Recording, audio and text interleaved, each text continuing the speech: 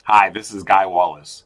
If your instructional analysis didn't uncover the process performance requirements for the intellectual attributes, then you won't be able to share that with your learners so that they can be on the lookout for that being adequate or not before they start, and what to do about it if and when they confront any inadequacies in those enablers of the process. Intellectual attributes are important, and learners, who are performers back on the job, need to anticipate and deal with how assignments are made given the required intellectual attributes. Of course, if you're just shoveling content to them on topics versus authentic task performance leading to worthy outputs that meet stakeholder requirements, then it doesn't really matter anyway, does it?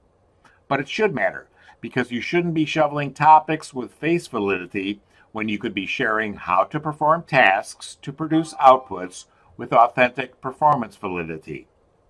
Understanding what's needed regarding intellectual attributes is critical to initial learning in formal instructional means, whether via job aids and/or training, and also later, learning in both social and informal learning means, and the learner's ultimate success back on the job. And isn't that what's important? Performance requires more than just knowledge and skills. Go for performance.